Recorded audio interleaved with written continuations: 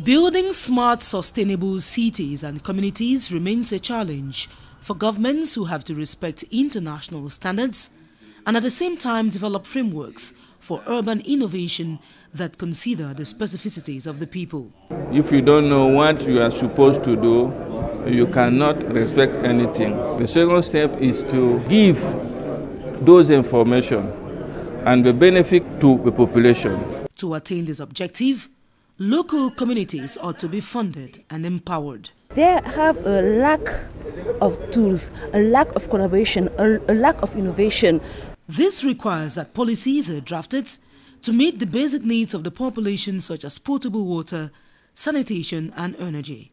Those documents are in many areas to improve, in one word, the conditions of life. When we talk about sustainable cities, we speak about renewable energy, about energy efficiency, to use the natural energy like the solar energy to produce electricity. In regions where poverty is rife, developing sustainable cities can improve livelihoods. To reduce poverty is in these standards, because these standards take social aspects with the economic aspects.